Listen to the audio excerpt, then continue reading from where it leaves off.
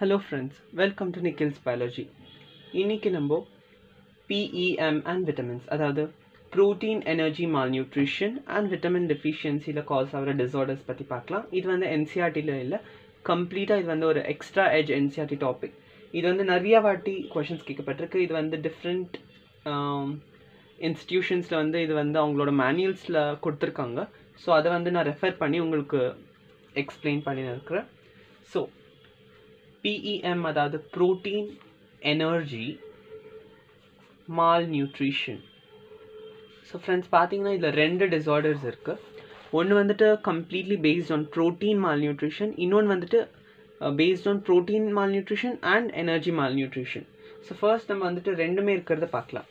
So PEMல ரெண்டு classification இருக்குது. First வந்துட்டு protein deficiency and energy source deficiency. இது ரெண்டுத்துலேயும் காஸ் ஆகிற அந்த டிஸார்டர் பேர் தான் மராஸ்மஸ். ஸோ செகண்ட் பார்த்தீங்கன்னா வெறும் ஒன்லி ப்ரோட்டீன் டிஃபிஷியன்சியால் காஸ் ஆகிறது. இதை வந்துட்டு நம்ம குவாஷியாக்கர். ஸோ ஃபஸ்ட்டு நம்ம மராஸ்மஸில் என்ன நடக்குதுன்றது பார்க்கலாம். ஸோ அந்த பேபியோட ஒரு டயக்ராமை பார்க்கலாம். ஸோ அந்த பேபி வந்துட்டு ரொம்ப லீனாக இருக்கும். ஸோ இந்த மாதிரி ரொம்ப லீனாக இருக்கும். ஸோ ரிப்ஸ் எல்லாம் தெரிகிற மாதிரி இருக்கும் அந்த பேபி. இது பார்த்தீங்கன்னா எனர்ஜி சோர்ஸ் தர்றது எது நம்ம போன வீடியோவில் பார்த்துருந்தோம், கலோரிஃபிக் வேல்யூவில் carbohydrate, lipid and protein. So இங்கே வந்து ப்ரோட்டீன் ஆல்ரெடி டிஃபிஷியன்ஸ் ஆகிட்டுருக்கு. கூடவே நம்மளோட கார்போஹைட்ரேட் அப்புறம் லிப்பிடும் டிஃபிஷியன்ஸாக இருக்குது. இது வந்துட்டு நம்ம பிலோ 1 year சில்ட்ரன்ஸில் பார்க்க முடியும். 1 year சில்ட்ரன், பிலோ 1 year சில்ட்ரன்ஸில் இந்த டிஸார்டரை பார்க்க முடியும். இது வந்து எக்ஸ்ட்ரீம்லி தின் பாடி ஆக்கிடும்.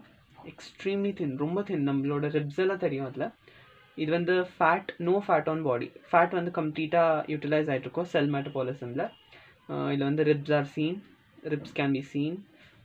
வேறு வந்துட்டு ஸ்டண்டட் க்ரோத். ஸோ இந்த பேபியால் கரெக்டாக க்ரோத் ஆக முடியாது. ஏன்னா ஃபுட்டே இல்லாதப்போ ஹார்மோன்ஸ் எல்லாம் சிந்தசைஸ் பண்ண முடியாது இல்லைங்களா. ஸோ அதனால இந்த பேபி வந்து கரெக்டாக டெவலப் ஆகாது. ரொம்ப லீத்தலாக இருந்துச்சுன்னா இந்த பேபியா டெத் வந்து ரொம்ப ரேர் இந்த இதில். பட் குவாஷியாக்கர் வந்துட்டு த டிசீஸ் ஆஃப் டிப்ரெஸ்ட் சைல்டுன்னு சொல்லுவோம். இதை வந்து ஆக்சுவலி நீங்கள் மார்க் பண்ணணும், disease of deposed child, not depressed child, deposed child. So பார்த்தீங்கன்னா இது வந்து நீட்டில் டைரெக்டாக கேட்கப்படுது.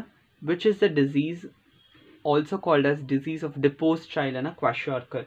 இது வந்துட்டு இதில் நீங்கள் என்ன பார்க்க முடியும்னா இந்த பேபி வந்துட்டு ப்ரோட்டீன் டெஃபிஷியன்சி தான் இருக்கும். அதனால ஸ்டொமக்கெல்லாம் நல்லா க்ரோத்தாக இருக்கும். ஸோ பாட்டட் பெல்லியாக இருக்கும், பாட் பெல்லி. ஓகேங்களா. கூடவே இந்த ஸ்வெல்லிங் ஆஃப் டிஷ்யூஸ் இருக்கும். இது எதுக்கு இந்த மாதிரி பாட்டட் ஆகுதுன்னா ஸ்வெல்லிங் ஆஃப் டிஷ்யூஸ்.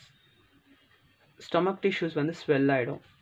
பிகாஸ் வெறும் எனர்ஜி இருந்தால் என்ன பண்ண முடியும்? பிகாஸ் ப்ரோட்டீன் இருந்தால் தான் நம்ம பாடியில் க்ரோத் ஆகும்ன்றது நம்ம பார்த்துருக்கோம். ஸோ ப்ரோட்டீன் இல்லாமல் டிஷ்யூஸால் ஒர்க் பண்ண முடியாது, அதனால அது ஸ்வெல் ஆகிடும். அது பேர் ஓடிமான்னு சொல்லுவோம். Or else you can call it as ஈடெமா. So ஈடெமா is called swelling of tissue. So இந்த டிஸார்டர் வந்துட்டு அபவ் 1 year சில்ட்ரன்ஸில் பார்க்க முடியும். ஸோ இப்போ ஒரு லேடி இருக்காங்க, அவங்களுக்கு ஒரு குழந்தை பிறந்திருக்கு, ஏர்லி ப்ரெக்னன்சி. திரும்பி இப்போ அந்த குழந்தை 1 year கூட ஆகல, அதுக்குள்ளே மறுபடியும் அவங்க ப்ரெக்னென்ட் ஆகிட்டு இருந்தாங்கன்னா ஸோ இந்த பேபிக்கு வந்துட்டு அவங்களால கரெக்டாக என்ன சொல்கிறது நியூட்ரிஷன் ப்ரொவைட் பண்ண முடியாது. ஸோ அதனால் இந்த டிஸார்டர் காஸ் ஆகுது. ஓகே ஃப்ரெண்ட்ஸ், இப்போ வந்து விட்டமின் டெஃபிஷியன்சியால் காஸ் ஆகிறத பார்க்கலாம். ஃபர்ஸ்ட் வந்துட்டு நம்ம வாட்டர் சால்யூபிள் விட்டமின்ஸில் காஸ் ஆகிற டிசீஸ் பார்த்துக்கலாம். நம்ம ஏற்கனவே படிச்சிருந்தோம், there are 2 types of vitamins. One is water soluble and another one is fat soluble. அதோட கிளாஸிஃபிகேஷன் ஒரு வாட்டி மறுபடியும் கொடுத்துட்றேன். ஸோ விட்டமின்ஸில் 2 இருக்குது, வாட்டர் சால்யூபிள், ஃபேட் சால்யூபிள். நான் இதை WBCன்னு உங்களுக்கு ஒரு ட்ரிக் சொல்லியிருந்தேன். ஆக்சுவலாக ட்ரிக் வந்துட்டு WBC. ஸோ வாட்டர் சால்யூபிள் வந்துட்டு vitamin B and vitamin C. Fat soluble வந்து ஃபேடெக்னு சொல்லியிருந்தேன். ஸோ ட்ரிக் வந்துட்டு ஃபேடெக். நீங்கள் என்ன வேணாலும் ட்ரிக் வச்சுக்கலாம். ஸோ இது வந்து நான் இப்படி தான் ரிமெம்பர் பண்ணிக்கிறது. பிகாஸ் ஆல் த டைம் நம்ம வந்து புக்ஸை சர்ச் பண்ணி பார்க்க முடியாது இல்லைங்களா. ஸோ ஃபேடெக்கன் ஞாபகம் வச்சுருந்தா ஃபேட் சாலிபிள் விட்டமின்ஸ் வந்துட்டு ADEK விட்டமின்ஸ். ஸோ இப்போ இதோட கிளாஸிஃபிகேஷன் பார்க்கலாம். இதோட டெஃபிஷியன்சியால் காஸ் என்ன ஆகுதுன்றது பார்க்கலாம். ஃபர்ஸ்ட் நம்ம ஃபேட் சாலிபிள் பார்த்துடலாம். ஃபேட் சாலிபிள் பார்த்தீங்கன்னா ஃப்ரெண்ட்ஸ், பிகாஸ் வாட்டர் சாலிபிளில் நிறைய விட்டமின்ஸ் இருக்குது. பார்க்குறதுக்கு 2, பட் இதுதான் ரொம்ப லார்ஜ். இதில் வெறும் 4 தான் இருக்குது. இதில் ஆல்மோஸ்ட் ஒரு 10 என்னவோ இருக்குன்னு நினைக்கிறேன். ஆல்மோஸ்ட் 10 டிஸார்டர்ஸ் இதில் இருக்குது. நீங்கள் வந்து இந்த டிஸார்டர்ஸோட காசஸ் ரீசன்ஸ் எல்லாம் தெரிஞ்சிக்க தேவையில்லை. ஜஸ்ட் இதுதான் இந்த விட்டமின் டெஃபிஷியன்சியால் இது காஸ் ஆகுதுன்றதை மட்டும் ஞாபகம் வச்சிக்கினா போதும். So vitamin A, D, E, Kன்னு இப்படி மென்ஷன் பண்ணிடுறேன். ஸோ இந்த விட்டமினோட பேர் பார்க்கலாம். விட்டமின் A பேர் ரெட்டினால், D பேர் கால்சிஃபெரால், E பேர் டோகோஃபினால். K வந்துட்டு விட்டமின் K பேர் வந்துட்டு ஃபைலோக்வினான். ஃபைலோக்வினான் கரெக்ட். ஃபைலோக்வினான் இந்த விட்டமின்ஸோட பேர். ஸோ டிஃபிஷியன்சியால் என்னென்ன காஸ் ஆகுதுன்றது பார்க்கலாம். டிஃபிஷியன்சி ஆனப்போ விட்டமின் A கம்மியாச்சுன்னா அது வந்து ரெட்டினால் அண்ட் அப்புறம் ஆப்சின் என்ற ப்ரோட்டீன் தான் நம்மளோட விஷன் இம்பார்ட் பண்ணுறது. ஸோ இது கம்மியாச்சுன்னா நைட் பிளைண்ட்னஸ் நடக்கும். நம்மளால் நைட்டில் சரியாக பார்க்க முடியாது. ராட் செல்ஸ் வந்து டேமேஜ் ஆகிடும். அப்புறம் ஜெராப்தால்மியான்ற ஒரு ஃபெனாமினா, அதாவது ஒரு சுச்சுவேஷன் வரும். ஜெராப்தால்மியா இது வந்துட்டு dryness of I. So I வந்து கம்ப்ளீட்டாக ட்ரை ஆகிடும், வாட்டர் அண்ட் லாஸ் ஆன மாதிரி ஆகிருக்கும். ஸோ நெக்ஸ்ட் கால்சிஃபெரால் பற்றி பார்க்கலாம். ஸோ கால்சிஃபெரால்னு பார்த்தீங்கன்னா நீங்கள் பேர்லேயே கால்சியம் மாதிரி உங்களுக்கு தெரியும். ஸோ இது வந்து நம்மளோட பாடியில் கால்சியம் அப்சார்ப்ஷன் தேவைப்படும். பட் இதை டெஃபிஷியன்சியில் ரிக்கெட்ஸ் இன் பேபிஸ் இது உங்களுக்கு தேவையில்லை. இதோட ஃபுல் டீட்டெயில் மீனிங் தேவையில்லை. கூடவே ஆஸ்டியோமலேஷியா. ஸோ இது வந்து அடல்ட்ஸில். பேபிஸில் பார்த்தீங்கன்னா ரிக்கெட்ஸ் அண்ட் காஸ் ஆகும். அடல்ட்ஸில் வந்துட்டு ஆஸ்டியோமலேஷியா. இது ரெண்டுமே சேம் தான். பட் பேபிஸில் நடக்கிறதால இது ரிக்கெட்ஸ், அடல்ட்ஸில் நடக்கிறதால இது ஆஸ்டியோமலேஷியா. ஸோ டோகோஃபினால் பார்த்தீங்கன்னா இது வந்து இன்ஃபர்டிலிட்டி காஸ் பண்ணும். ஸோ விமென்ஸால் பர்த் கொடுக்க முடியாது சில்ட்ரன்ஸ்க்கு. ஸோ இன்ஃபர்டிலிட்டி இது கம்மியாச்சுன்னா இன்ஃபர்டிலிட்டி ஆகிடும். விட்டமின் K வந்துட்டு ஃபால்ட்டி பிளட் கிளாட்டிங் காஸ் பண்ணும் டிஃபிஷியன்சி இருந்துச்சுன்னா. இது வந்து ஆக்சுவலி பிளட் கிளாட்டிங்க்கு ஹெல்ப் பண்ணும். பட் இது இல்லாததால் நம்மளால் பிளட் கிளாட் சரியாகாது. பிளட் வந்து ரொம்ப லாஸ் ஆகும், அதாவது எதுனா டேமேஜ் ஆச்சுன்னா. பார்த்தீங்கன்னா ஃப்ரெண்ட்ஸ், கிளாட்டிங் ப்ரோட்டீன்ஸ் வந்துட்டு லிவர் தான் ப்ரிப்பேர் பண்ணுறது.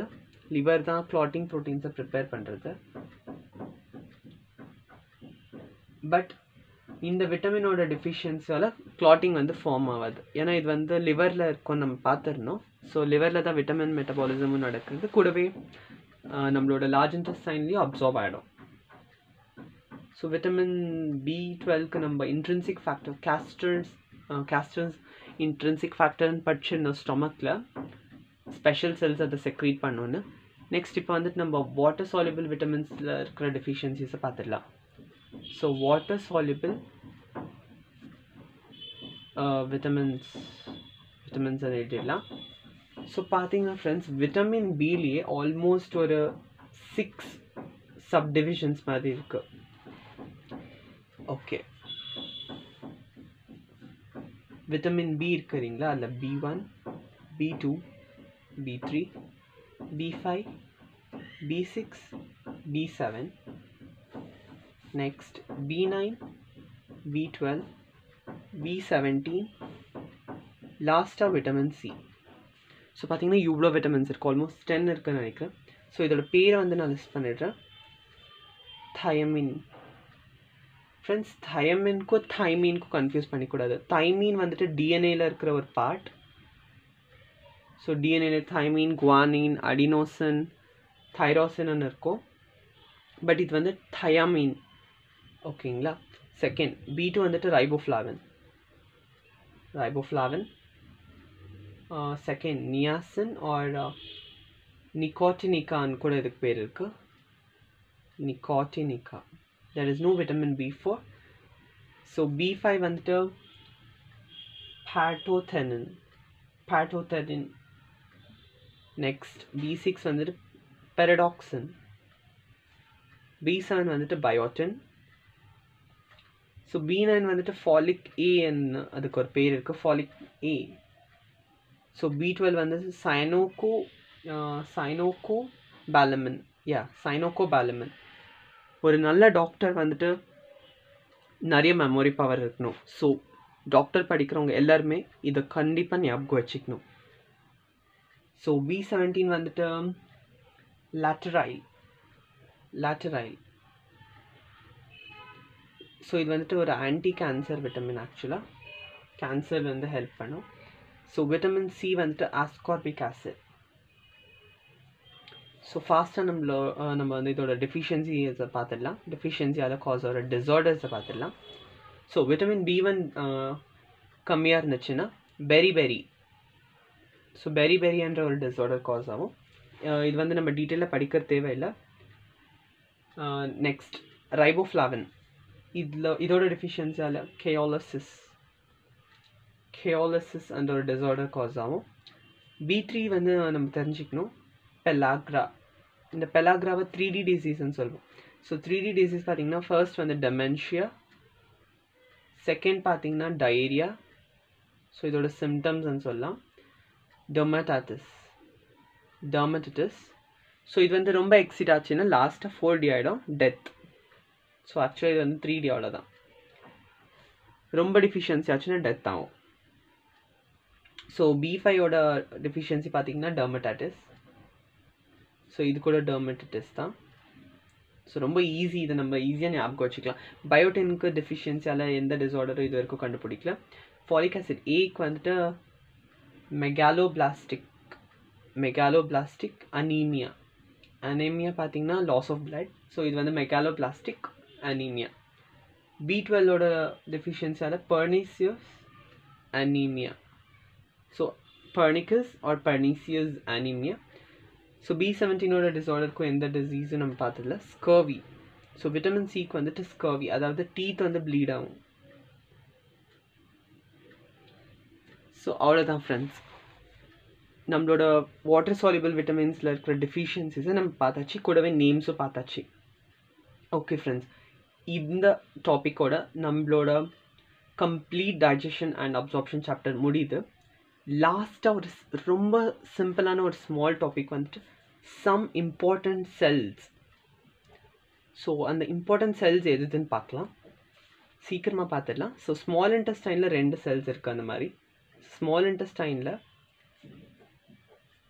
ஒன்று பேனட் செல், இன்னொன்று வந்துட்டு ஆன்ஜின்டாஃபின் cells. Correct, ஆன்ஜின்டாஃபின் cells. So bonnet செல் வந்துட்டு ஒரு லைசோசைம். ஸோ லைசோசைம்னா பாக்டீரியா கில் பண்ணுற ஒரு என்சைம்னு சொல்லலாம், அதை செக்ரீட் பண்ணும். ஆன்ஜின்டாஃபின் செல்ஸ் வந்து நம்ம ப்ரீவியஸாக படிச்சிருக்கிறோம். இதை தான் நம்ம என்டெரோக்ரைன் செல்ஸ்ன்னு சொல்கிறது. So என்டெரோக்ரைன் cells. So CCK cells, K cells, S cells, T cells தான் நம்ம ஆன்ஜின்டாஃபின் செல்ஸ்ன்றது. கூடவே கஃபர்ட் செல்ஸ் இதோட ஸ்டைலாக பாருங்கள், கஃபர்ட் செல்ஸ். ஸோ இது வந்து லிவரில் இருக்கும், இது வந்து ரீனல் போர்ட்டல் வெயின். ஓகே, பார்த்துருக்கோம். பிளட். ஸோ இதோட ஃபங்க்ஷன் வந்துட்டு ஃபேகோசைட்டோசிஸ். ஸோ அதனால் இது ஃபேகோசைட்டோட்டிக் செல்லுன்னு சொல்லுவோம். அவ்வளோதான் ஃப்ரெண்ட்ஸ், இந்த லாஸ்ட் டாபிக் இதுதான் நம்மளோட digestion and அப்சார்ப்ஷனோட last lecture. So இதோட இந்த சாப்டர் கம்ப்ளீட்டாக முடிஞ்சிச்சு. நம்ம அடுத்த வீடியோவிலேருந்து respiration, so breathing and exchange, இந்த சாப்டரை படிக்கலாம். ஸோ உங்களுக்கு இந்த வீடியோ பிடிச்சிருந்துச்சுன்னா லைக் பண்ணுங்கள். மறக்காமல் நீட் ஆஸ்பிரன்ஸ், அதாவது நீட் படிக்கிற ஸ்டூடெண்ட்ஸ்க்கு மறக்காமல் ஷேர் பண்ணிக்கோங்க. நீங்கள் இதே மாதிரி பயாலஜியை என் கூட தமிழை படிக்கணும்னு நினச்சிங்கன்னா, நீட்டில் அபவுட் 350+ ஸ்கோர் பண்ணணும்னு நினச்சிங்கன்னா இந்த சேனலுக்கு மறக்காமல் சப்ஸ்கிரைப் பண்ணிக்கோங்க. தேங்க்யூ.